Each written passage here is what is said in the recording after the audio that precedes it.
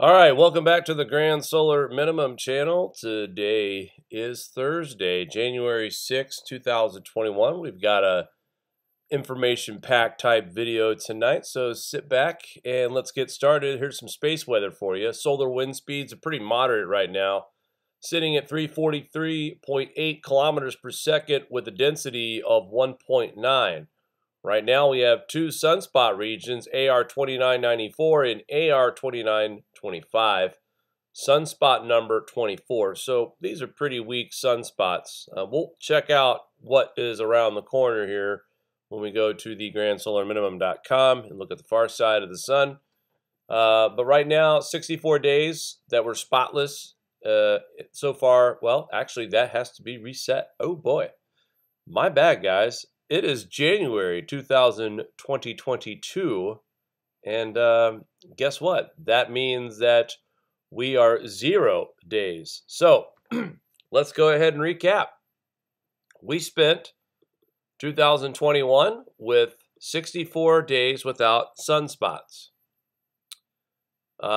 Compare this to 2010, which was 51, so we definitely surpassed what we had coming out of solar cycle 23 and starting 24.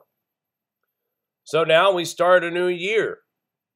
Days without sunspots. Ironically, we were super busy with sunspots before we had the new year. We actually had a sunspot number of 141, believe it or not. And then we get to the new year and things calm down big time. We're looking at two sunspots with a number of 24, which is averaging 12 sunspots per active region. The average minimum size sunspot is between 11 and 15. So yet we are still technically coming out of a minimum going into a maximum. And even though sunspot activity has picked up over the past several weeks, we're still seeing smaller sunspots and nothing too impressive at this point. So sunspot number 24 with two active regions is not that impressive. Still minimum strength sunspots at this moment. Now, we had some flares crackling last week, some in-class flares, no doubt, but nothing major, anything damaging to the grid or anything like that. Still in the early part of this maximum, so it's going to be a while before we see that kind of strength as far as these stronger X-class flares and whatnot. We'll continue to monitor the situation as we have seen the sun go up and down in activity, get real busy, quiet down. Actually, before yesterday, and the day before, we only had one sunspot, and that was a sunspot number of 12. So to go from 141 sunspot number to 12 in a less than 7 days, it's quite a jump, honestly, to see it go that way. Cosmic radiation dosage rates, 8.9% is the dosage rates. And also, that is a change of 1.1%. Now, the thing about the cosmic radiation dosage rates, they're still pretty high. The average dosage rates we saw at the bottom of a minimum was between 9.6 and 11.1. Those were the higher rates during the solar minimum. We're not seeing that right now with cosmic radiation dosage rates. Starting to decline just a little bit, but still pretty high for what we are experiencing right now, this part of the cycle, which is supposed to be upticking towards a maximum. We've had cosmic radiation dosage rates over 5% now for more than 5 years. According to the charts that we reference here on spaceweather.com, that is a pretty lengthy time. Usually, we're seeing a little bit less time of peak cosmic radiation.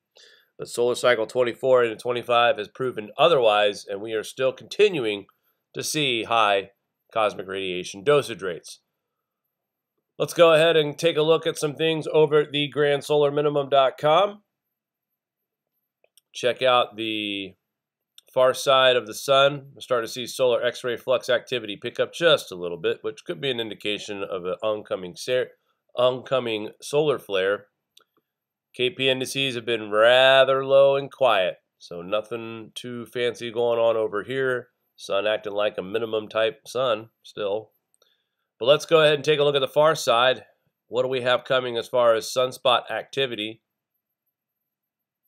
And she didn't load. Sorry about that, folks. Thought that was ready. Computers, what do you do? All right, so that is not available. My apologies there. But with the 2 sunspots in the southern region moving Earth-facing, last time I checked the far side of the sun, there is more activity piercing the eastern limb. So stay tuned. This little lull will not last very long, folks. All right, let's get started in tonight's articles. Start first here at Watchers, as always. Heavy snow hits Tokyo, forcing the JMA to issue the city's first heavy snow warning since 2018. Now, before everybody gets, on me for reporting this, because the amount of snow that fell is not that big of a deal to us. But here in Tokyo, it snows like twice a year.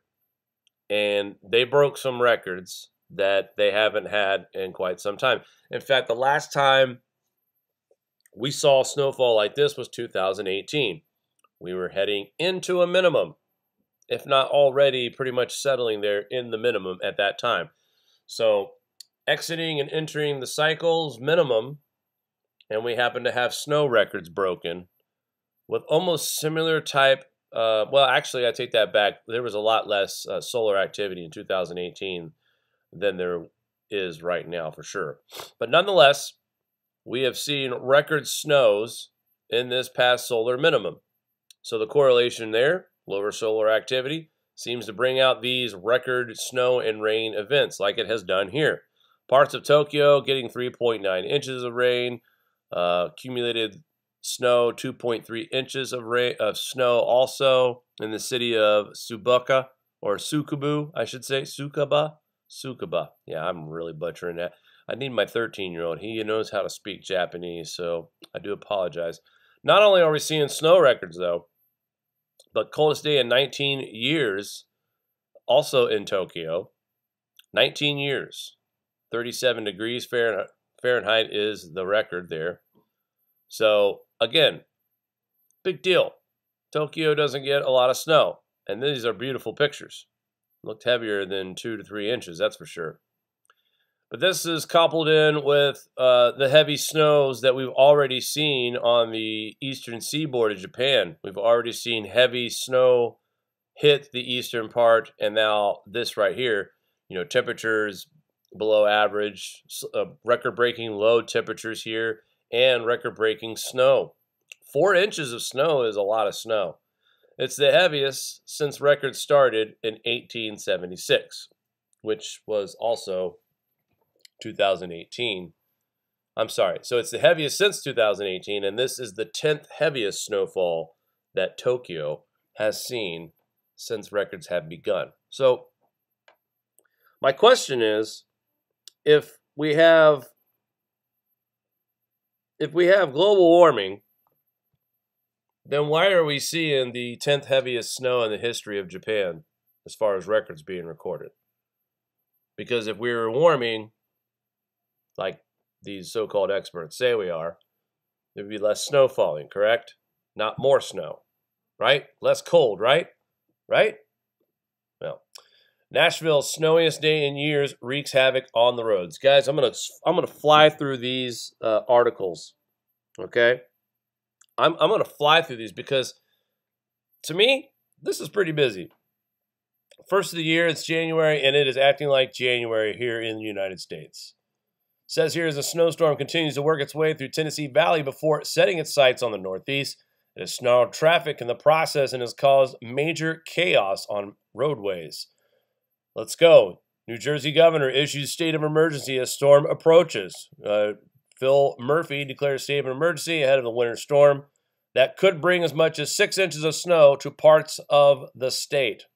The state of emergency is set to begin tonight at 10 p.m. Eastern Time.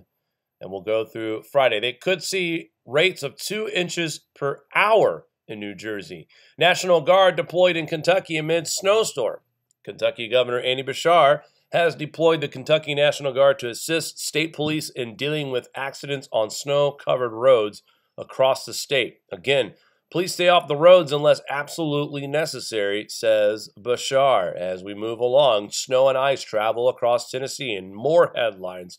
Folks, they've been hit twice in a week, by the way. Multiple accidents and traffic jams across Tennessee snarled travel near Nashville. Highway Patrol, Metro Nashville Police and Police Department helped to get vehicles off the road that had swerved into ditches, along with the driver and a few pets that had been inside. All were injured. They were uninjured, to be exact.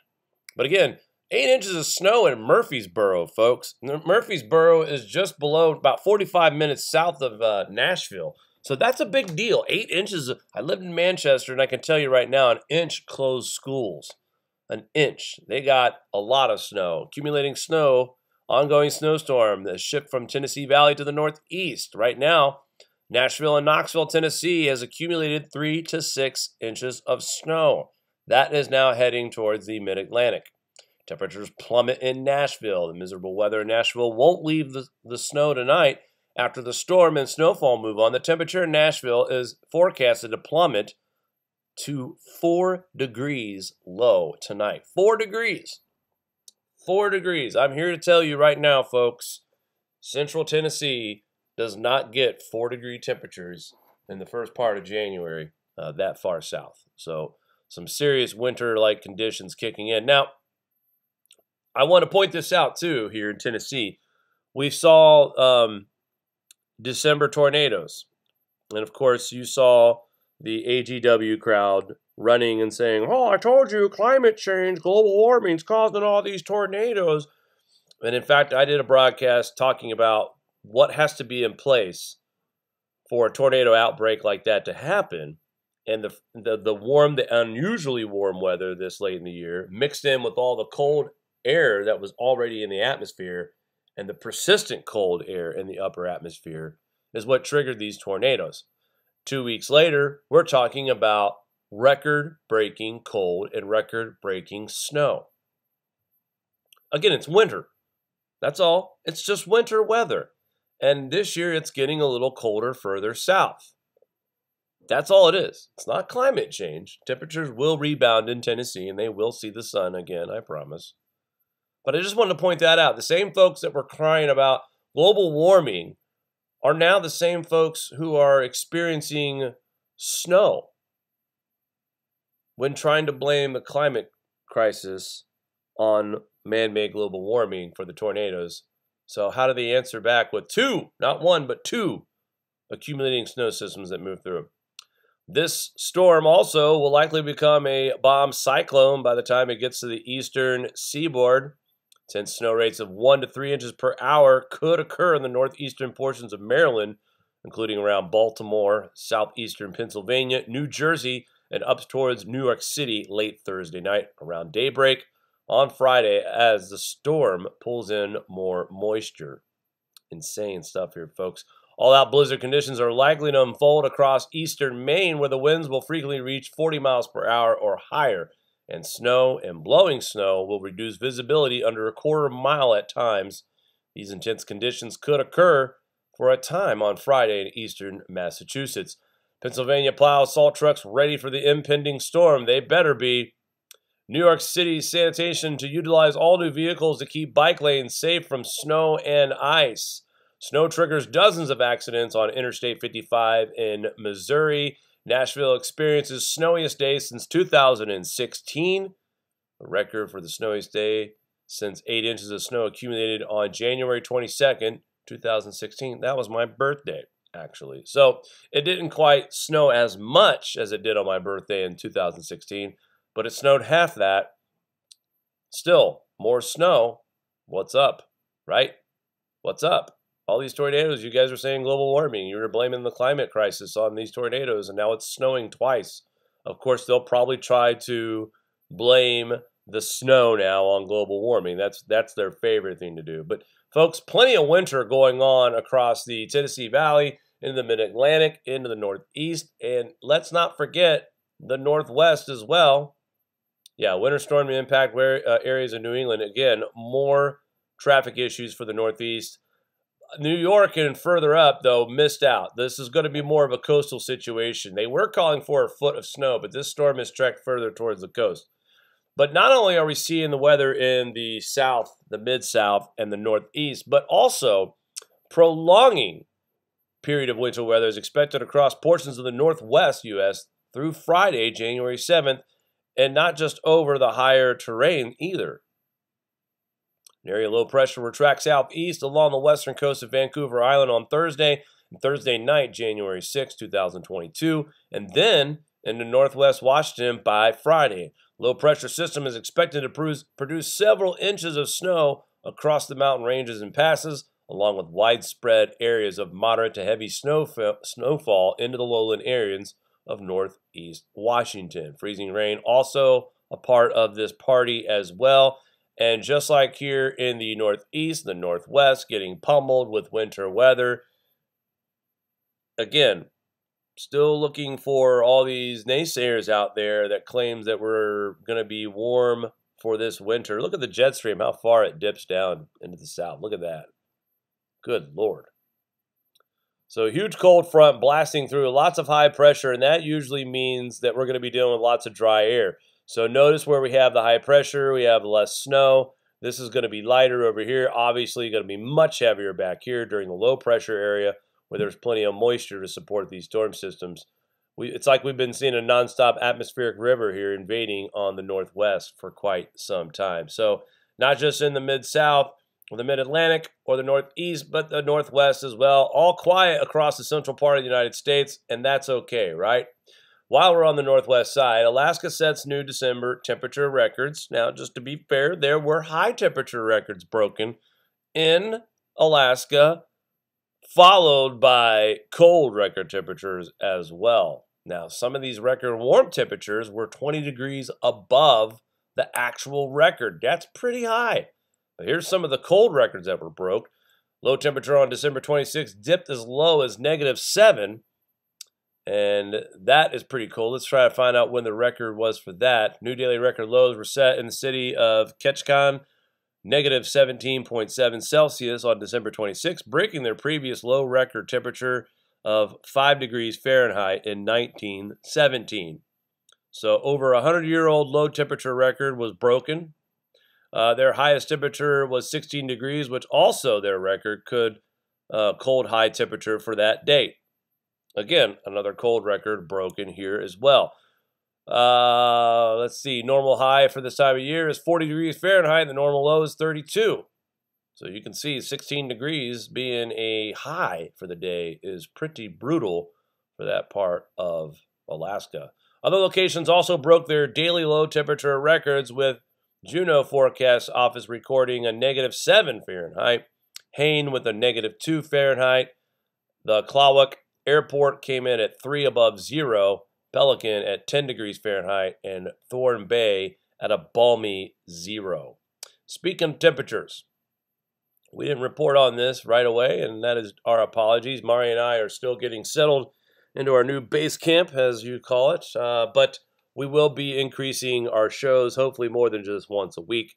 We're shooting to do weekly daily shows Monday through Friday.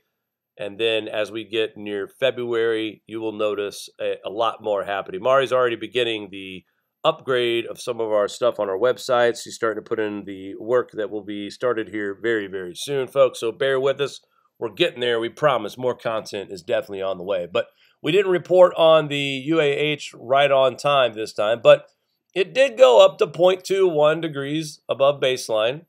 We were at 0.08. in November, and then in December, we've seen an increase of 0.13. Still, we are nowhere near that peak that threw everyone through the roof about global warming and climate crisis. We continue to drop, and these continue to form declination indication. All right?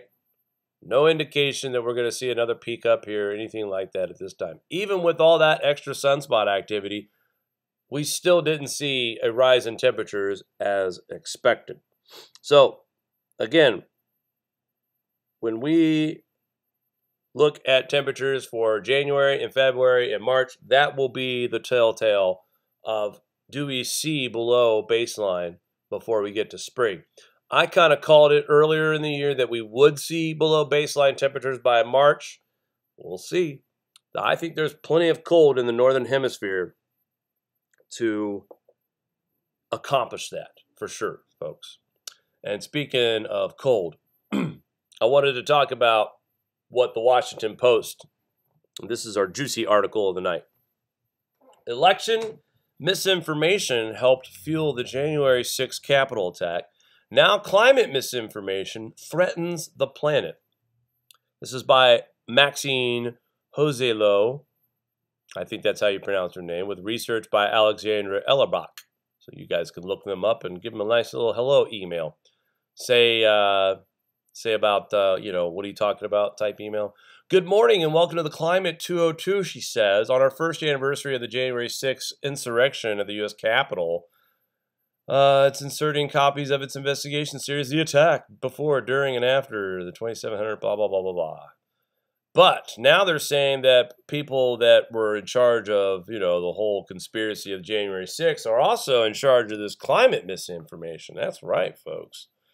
According to this article here, now this is supposedly from a PhD student. It says here, Kathy Treen, a PhD student at University of Exeter in England, who published a recent paper on climate misinformation, agreed with that assessment. She says it's completely predictable who reject climate science. It's the same people who reject vaccines and who reject the reality of COVID. Now, I told Mari about this, and she tells me, and I agree with this as well, this is just another way to further segregate people. They're trying to lump climate change deniers, people who don't want to take this vaccine, and people who are fed up with COVID regulations that don't make sense. And they want to make those people Republicans. They're trying to, this is all politics. When you read anything off of the Washington Post, they are not doing anything but benefiting the Democratic Party. They slander Republicans. They slander real science when it comes to climate. And they slander anyone who goes against the global warming theory. Now, what I've been taught, guys, is that science, there is no consensus. And if we all agreed on it, it's not science. There's no more debating, right? It's something else. What is it called? Authoritarian type stuff? Mari is really the one who talks to me about this being more than just a disagreement in information, but a full-on attack on the world's citizens. And I'll read on here in a minute. I'll tell you what this means, because they're trying to really, really pour on the nonsense here. But so this lady here is lumping, if you're a Republican, well, you must not believe in COVID, and you probably don't believe in vaccines, and you probably don't believe in global warming. But in fact, I know people who are Democrats who don't believe in global warming. I know people who are Republicans who take COVID seriously. And I also know Republicans who have been vaccinated. So already the ad hominem attacks from Washington Post are already unsuccessful, as they are completely misstating information and misleading the public, misleading the Democratic public, I should say, because that's the only people that actually read this and take it serious. Says here, I think there's a misconception that climate misinformation is not as dangerous as COVID or election information, but it is, okay, according to these guys. Now, here's where it gets funny. But Steve Milloy, a climate change skeptic who served on Trump's transition team at the Environmental Protection Agency, currently has a verified Twitter account with more than 37,000 followers. Oh my God. from which he has shared false information or unproven information about global warming and its effects. Well, that's slander, Washington Post, because you're now sharing an article with unproven information about global warming and its effects. On Tuesday, for example, Milloy tweeted that the record-breaking wildfires in Colorado last week was caused by natural drought. Scientists said that the fire was intensified by climate change, which caused unnaturally warm and dry conditions for this time of year. It happens. It's an anomaly. Again, the media is trying to drive fear into the sheeple who believe this crap, who follow this crap, who watch the news and believe every word that comes out of the newsman's mouth. That's what the Washington Post stands for.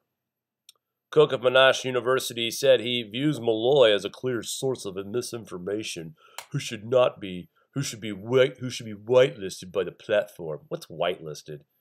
What? Reached by phone yesterday, Milloy said he thinks that Twitter and other social media companies have no business fact-checking users' posts about climate change. He's right. He says, I'm totally opposed to big tech censoring people from discussing issues. If people can show I'm wrong, they should shame me off of Twitter. That's right. That's right. That's my fault. I got the dogs barking by clapping. But that is right. And this is what I said when Google announced they were demonetizing channels like us and others who talk about global cooling and natural climate change. If I'm wrong, shame me off of YouTube. Shame me off of Google. Shame me off of the internet if I'm wrong. And that's what Milloy said, and he's absolutely right. Now, for those of you who don't know, Steve Milloy, kind of a big deal here, but he is with the Heartland Institute, and one of the more finer organizations when it comes to fighting this battle of climate change crisis and the panic that these people are causing. Unnecessary panic. Now, the information about the fires out in Colorado, if you go to Milloy's Twitter page, he shows you a graph that shows you the past several years of fire data, and that information is up and down, up and down. We have fires, we have drought, we have fires, we have droughts. We don't have fires, we don't have droughts, but it happens, and it's natural, and it's on a cycle, just like everything else with the sun. But again, the bottom line is Steve Milloy took the phone call, answered the question, was not snarky, and he's right. If people can show I'm wrong, then shame me off of Twitter. And that has not happened yet. Mr. Milloy is still on Twitter posting facts about the climate, just like several other folks that we follow on Twitter that do the same. David Birch, very good resource out of the UK, a good friend of ours of this channel. Also, we are wishing him well as he is fighting cancer right now. He is in his second round of chemo. So, Dave, if you're listening, we love you, brother, and hope everything is going well. Today is his first day of his second round of treatment. But this has been happening since they started the demonetizing, and that wasn't enough. They realized that demonetizing channels on YouTube and Google didn't stop the information. It slowed us down a little bit, sure, but it didn't stop the information. Now, this article goes in a little bit more, not just talking about Steve Milloy, but a YouTube. Yeah, that's right, a YouTuber made this one. Check this out.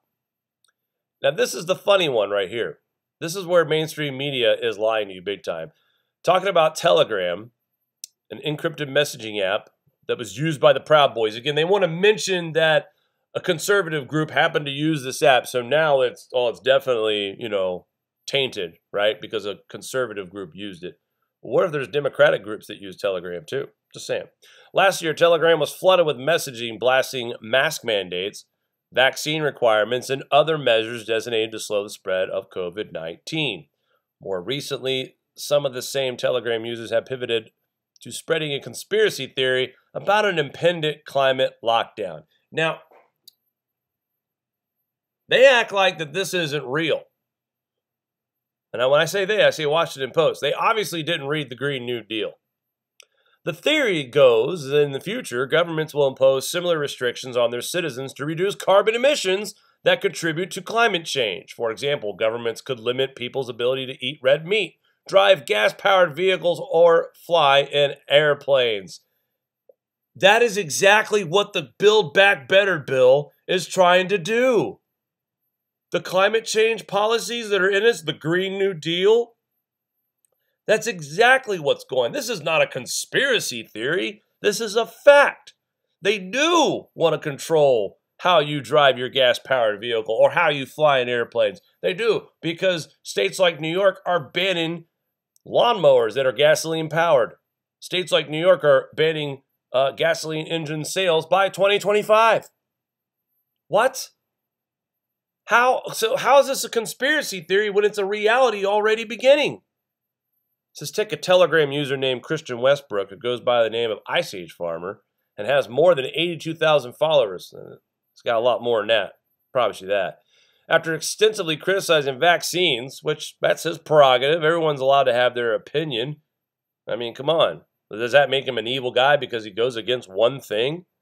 Westbrook began evangelizing about a potential climate lockdown in September of 2020. It all makes sense now, he says, in terms of why we have the deployment of the police state in the pandemic. They are getting people acclimated to complete police state that is needed for a climate lockdown. Well, yeah, of course they are. How many of you right now live in a state where you're dealing with COVID restrictions, and then the state right next to you isn't doing a thing about it? There's too much mixed messaging out there. So it'd be different if everybody was on the same page with COVID. We're not. There is lots of information that shows things that are concerning, and there's lots of information out there that shows things are better. Either way, when it comes to science, there really is no clear winner. We have to continue to test the results over and over and over again. And the objective in science is to find out how many times you can get that result. How many times? Are you comfortable with those results after so many times of doing it? But the Washington Post, just like my wife Murray says, is driving segregation here.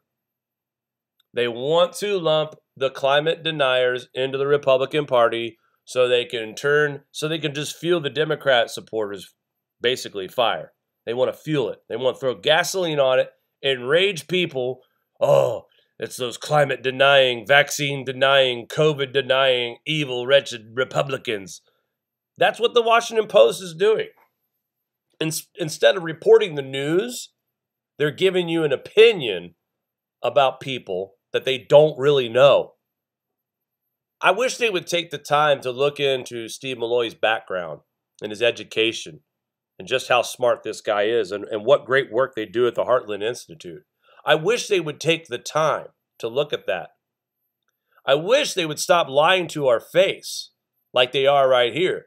Their Washington Post is calling the control of gasoline engines and the ability to eat red meat and fly airplanes. They're calling that a conspiracy theory.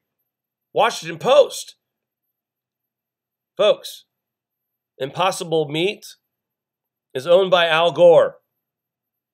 Al Gore has invested billions of dollars into Impossible Meat. Impossible Meat is now serving Whoppers, by the way. That's right. Your Whopper is probably an Impossible Meat. When they run out of regular Whopper meat, they're like, they'll never know. And most likely, you probably don't know. I bet you've eaten an Impossible Meat Whopper and not even known it, honestly, unfortunately. Okay, so what happens when President Joe Biden makes the Build Back Better a law? What happens? These climate change policies go into effect that encourage businesses to switch their meats, stop eating red meat. Methane's driving up the temperatures. So we got to get rid of the red meat. We got to get plant-based meat.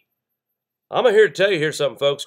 Grand Solar Minimum has a record history of destroying crops, disrupting crops. So if you're going to cut off meat consumption and you want people to eat plant-based meat, but you can't grow it, how are you going to fill that void? It's just like the whole solar and wind power, and you want to get rid of coal and natural gas. But how are you going to fill that void when you need more energy, when you need more power for the grid? They share similarities because the grand solar minimum affects both the power grid and affects crops. But they want you to eat plant-based meat, but yet we're having trouble right now with crops. In fact, produce. I happen to know people who work in big box retailers, and they are telling me that they are now importing their produce from countries they don't usually get their produce from. This is a major grocery box store chain that is now importing produce from other countries they don't usually use, but they have to because of supply issues. Mari and I got a call from Adapt 2030, leaving us a message talking about the concern of the chemicals and fertilizers that are becoming, let's just say, short supply, and how people are scrambling to try to find substitutes and alternate chemicals to grow their crops. Now, we also have a farmer friend in McCook, Nebraska, Matt Bros. And we talked earlier in the year before Dave left us that message. And I can confirm what Dave is talking about is absolutely correct. Because Matt told me that the supplies to grow next year were more expensive and harder to get. And he said he might just have enough to get next season off, but he's concerned about future prices and future availability because he's never experienced these supply issues and these prices. Farmers are worried right now, folks. Farmers are concerned, and you could hijack the grand solar minimum and call it climate change and crisis, whatever you want to call it, climate crisis, whatever you want to call it, but we can't ignore the fact that food prices are soaring, chemicals and other supplies used to grow crops are soaring, fuel prices are soaring. We've got a major problem, and we haven't even got into the teeth of a grand solar minimum. So Washington Post, why do you think they want to shut down Christian Westbrook and Steve Milloy? Because, unfortunately, what we're sharing right now carries more fear than what the mainstream media has with their lies. And what drives people? They say fear drives people, right? So they're more worried about how much more fear is being driven from our community. So that's going to hurt their control of the sheeple. But we're not doing this to control anybody. We're showing this information to put people on alert, to have them prepared for what's coming. Be ready for high food prices. Be ready for crop loss. Be ready for energy prices. They're already here. I just got my bill for the month of December. This is not a huge house, folks. I can tell you right now, I am paying 2.5 times more this winter to heat my home than I did last winter. It's insane. So people like us are out there alerting people.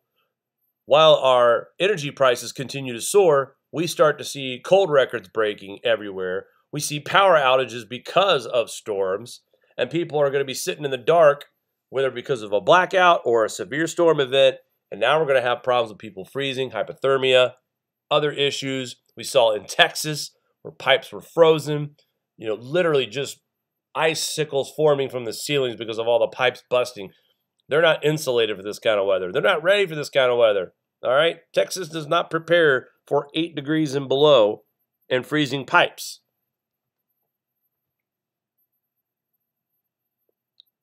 That's it. I just looked at a comment in the chat. Mari says, we just want people to be ready. The past few years has been amazing watching things unfold. As much as I want to say I'm shocked, I'm not, sadly. And she's not. And every time we talk to someone like Dave from Adapt 2030, and other people in the community, and we talk and we share information and we talk about things, how they're going right now, Mari and I look at each other and she's like, I'm not surprised. This doesn't surprise me. This does not shock me. We've been told this for years. Everything we've been told is unfolding right before our eyes. And she's right. Everything that we've been told and taught is happening the way it's been told. So again, folks, don't be fooled by mainstream media. The Washington Post is garbage.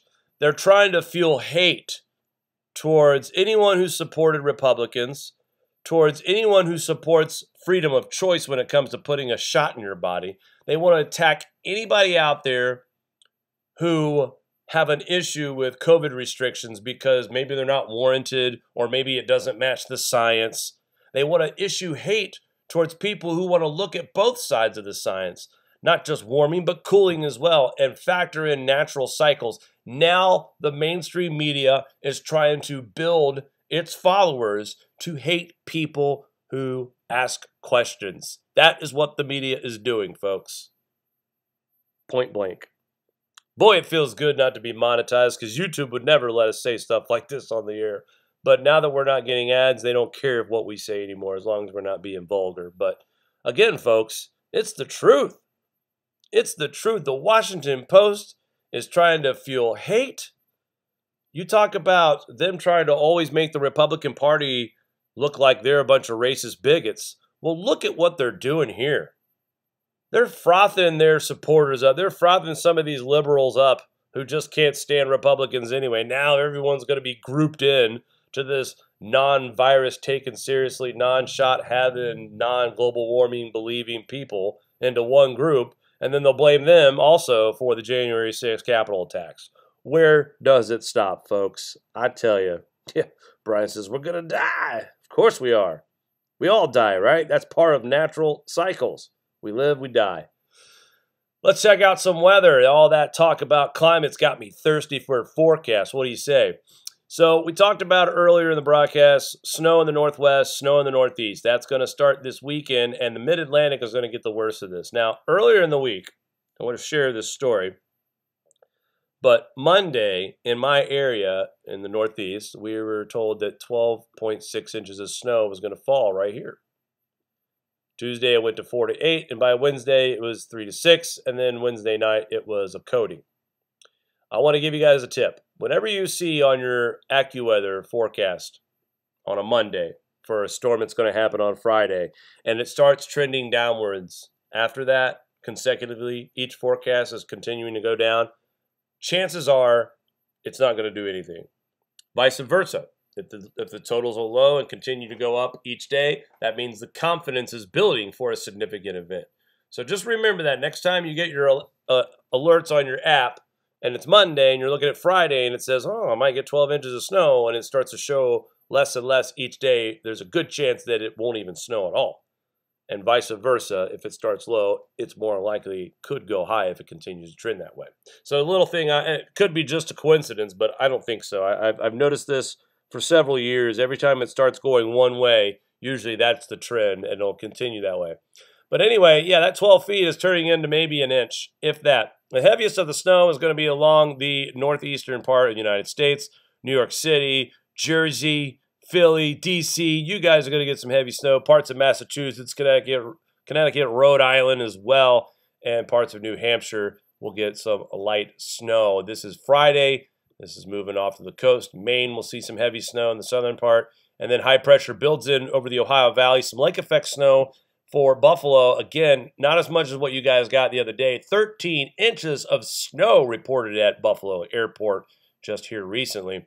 Another low pressure system forming over in Canada. So you guys are getting plenty of snow, especially in eastern Canada. Rain for us here in the Ohio Valley. And then this storm here on Sunday, January 9th, could bring some ice to the northeast, but mainly rain to Pennsylvania southward to the east coast. But behind it, some really blustery cold weather, and that will generate snow showers across the western part of New York, central New York, on into Vermont and New Hampshire. Those appear to be lake-enhanced snow showers as well. High pressure settles in once again January 11th on Tuesday, bringing colder and drier air across the Great Lakes, the mid-Ohio region, and the northeast. So high pressure in the Great Lakes in the northeast and high pressure settling into the northwest. More winter weather moving into the northwest. The break is over for you guys. Some light snow across New York on Thursday, January 13th. BC and Alberta also getting a little bit of a break on the 14th. And then we start to see some action picking up once again here around the Great Lakes on the 15th of January. System along the Gulf Coast will combine with this low pressure up north, bringing moderate snowfall by Sunday, January 16th. I do believe this could be the first significant snowfall for the state of New York, and moving into the northeast that weekend as well into Monday. Things could get really hairy in southern and southeastern Maine as well, but this is a 2-day snow event, so we could see up to 8 to 10 inches of snow. I know this is far away, and I'm really throwing these numbers around, but this system has been showing up in the models a couple different times, and I think this could be, like I said, the first significant snowfall for the folks out here in New York. This low-pressure system out in the Atlantic is trending south right now, and this is January 19th. So if this storm tomorrow starts to show me it's going to start tracking this way a little bit, get ready, because we could see a doozy of a storm that following couple days after the one on the 19th. The one on the 14th, 15th through the 16th. Moving along, this storm moves off the coast. More high pressure building in further south this time too. More cold weather returning to the Tennessee Valley. That's right, y'all are getting snow again. January 20th into January 21st. Snow in Ohio, Michigan, Wisconsin, Indiana, and Illinois as it goes towards the northeast. This is a lighter batch of snow on Friday, January 21st. Probably about an inch to 3 inches for most of us in New York, New Hampshire, and Vermont. A little heavier on the Massachusetts side, though. And by the time we get to January 22nd, maybe a clipper system moving across New York. That's my birthday, by the way. Cold, cold, cold, cold. Lake effect snow scheduled for Buffalo and the South Towns as well on January 22nd. More snow for you out west, though. Montana and the Dakotas starting to see more of that white stuff at high pressure dominating the majority part of the United States. So what's that do to our temperatures? It's going to be really cold. Let's back up. Here we are today. You see that northern Arctic air trying to infiltrate the United States? It's making its way down, folks. It's setting things up. We're seeing that green trying to make that last final push here into the east, and then after the 10th of January, well, that's it. That's about enough of that green in the northeast and the Ohio Valley and the northern plain states. Staying pretty cold across the northwest as well. So we're going to see 40s and 50s across the south, and then a big batch of Arctic air starting to descend towards the lower 48 by the time we get to mid-January. That's right, folks. Sub-zero temperatures are on the way for the northern parts of the United States, around the Dakotas, Wisconsin, and in the northeast. There we get a taste of some teens right there. -15, -26 at the border on the 16th of January in Minnesota. And then look at the really cold air starting to move in by the 17th into the 18th.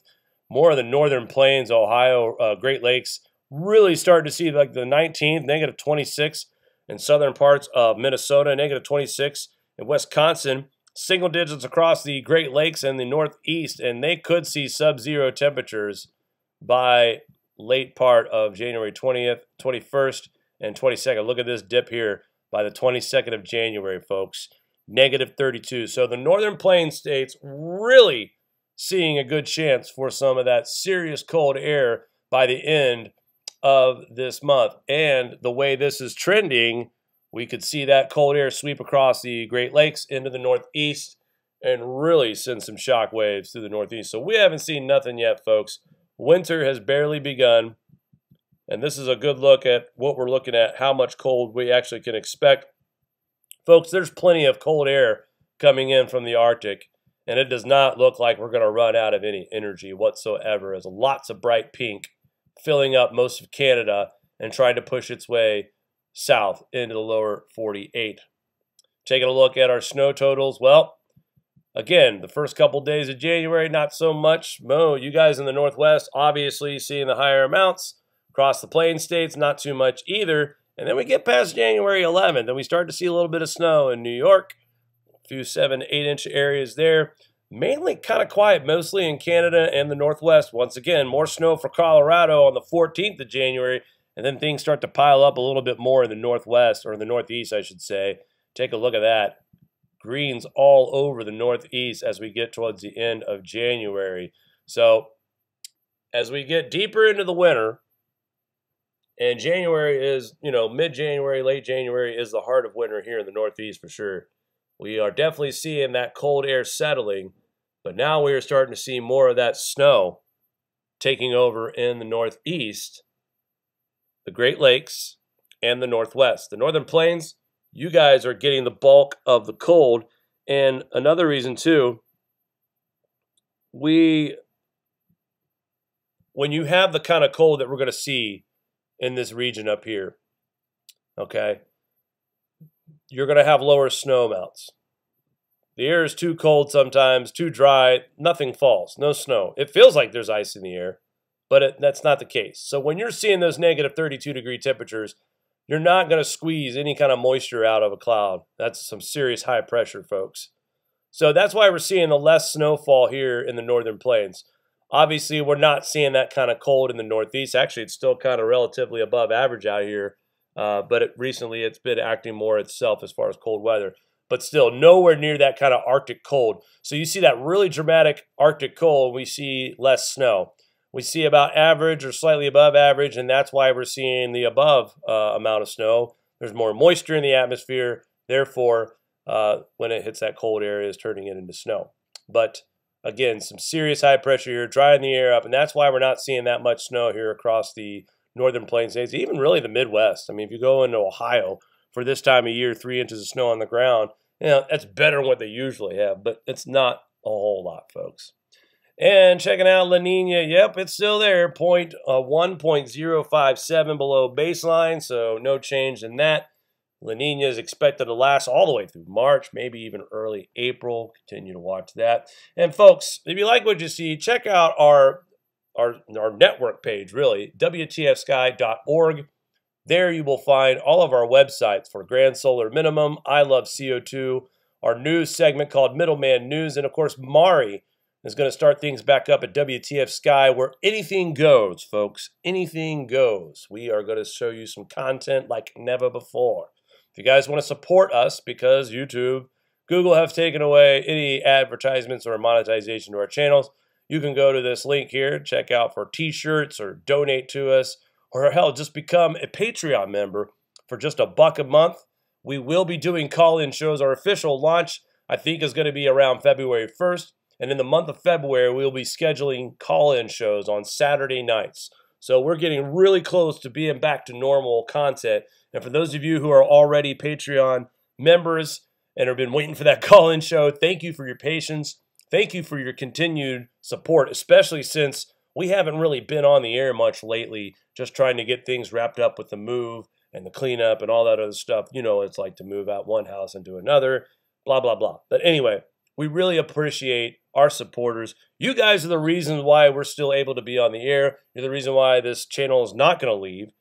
Nothing is going to keep this channel from broadcasting the truth or reporting on natural climate science. That's going to do it for me tonight. I want to say hello to a few people out there in the chat. Knife Collector, good to have you. Very Enthusiastic Gardener, hello.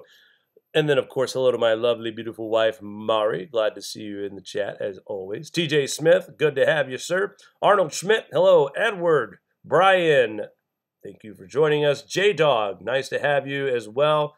And many, many others, new faces out there as well. I'm glad you guys are aboard. And continue to follow us. We will be airing an interview that we did with Adapt 2030 in the coming weeks. Hopefully we'll have that out by the 1st of February. But Mari and I did a sit-down with David on his radio show and really had a great discussion about Grand Solar Minimum and the changes that we're seeing and some of the prices that are jumping up really high. I mean, I think it was a great talk, and I know you guys will enjoy it. So Mari and I will reshare that on our channel as well as soon as possible. Rhea, good to see you as well. I didn't want to forget you out there. And Shirley Davis, of course. Of course, Shirley, good to see you. Wendy, also good to see you. All right, guys, that's going to do it for us tonight. Thank you once again for tuning into the Grand Solar Minimum channel for the latest on Grand Solar Minimum news. Until next time, we will talk soon. Take care, everybody.